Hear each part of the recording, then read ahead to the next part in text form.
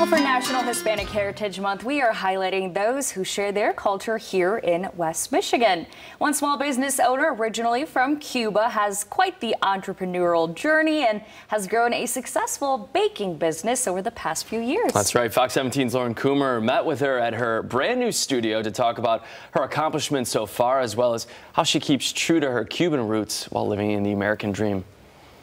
I feel like Cubans are entrepreneurs by nature, so that is always and will always be present in everything I do. Vanessa Schmansky is the face of Sweet Details GR.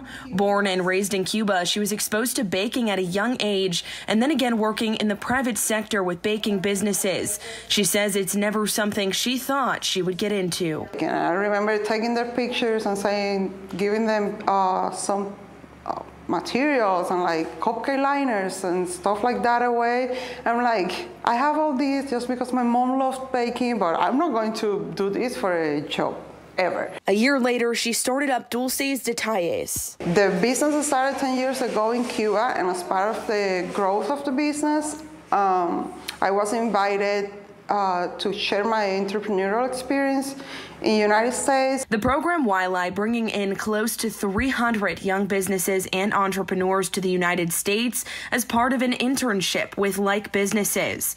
That was 7 years ago, taking back what she learned to Cuba. Then, just before COVID, she moved to Grand Rapids. Her business evolving a lot since that start. When I moved here, I had no idea. I came from a very well-established business. I knew what my clients like in Cuba. I know the way things are done in Cuba.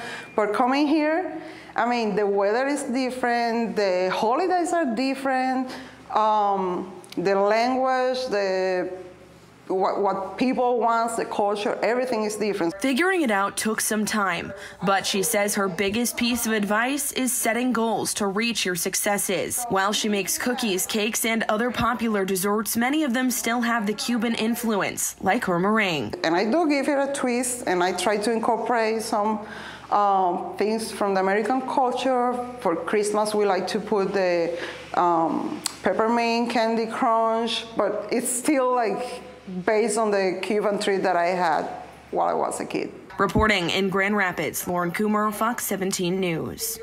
Making me hungry this early in the morning. For the rest of the year, she says that they'll be focusing on their corporate orders as well as classes and workshops out of their new studio. There will also be limited retail hours. You can find all of that information and the schedule on our website, fox17online.com. I love a baking class. We are here for that. Yeah, I want to know so how to bake delicious treats. Yeah. It's on my list. I want to be a better baker for the holidays. So. You don't have too much time, but well, better get started. better get cracking on that.